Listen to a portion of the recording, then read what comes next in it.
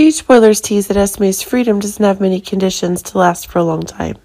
But as things are becoming clearer than ever, it's proving that baby Ace is getting over Esme's control, and it's proving that one of the new events is growing more and more, unfolded in a more explosive way than ever before. Esme has the conditions to cover up the crimes she's committed over the years. This is making it so easy for Esme to get out of Spring Ridge prison.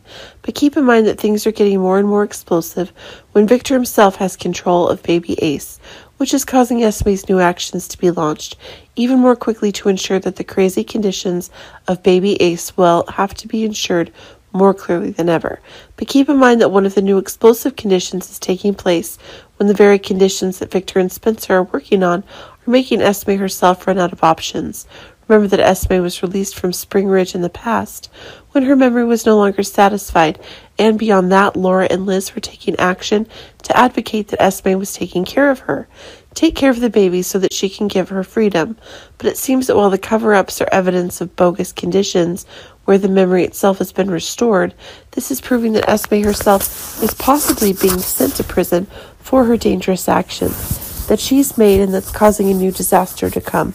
If Esme herself is to be brought to Pentonville to be able to ensure her truths are obtained with certainty, that she will be punished once and for all more clearly. But it seems that things are becoming more and more catastrophic for Esme as new evidence is being brought in. If Esme herself has completely lost interest in Ace, and maybe Spencer is the only one, has the right to take care of the conditions that are available to baby Ace. This is causing one of the terrible new conditions to be coming to Esme. But keep in mind that with the evidence of the crimes that Esme is doing, it will certainly cost her.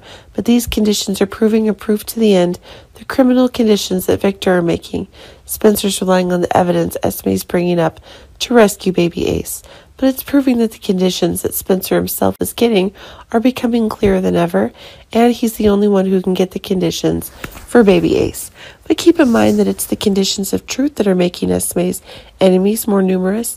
But keep in mind that in Pentonville, there's Heather's arrival, and that's proving that Esme is getting it. A condition to be darker, and it is possible that it's Esme who is now taking back baby Ace with one of the new dangerous acts, and that's causing Port Charles to burn once more.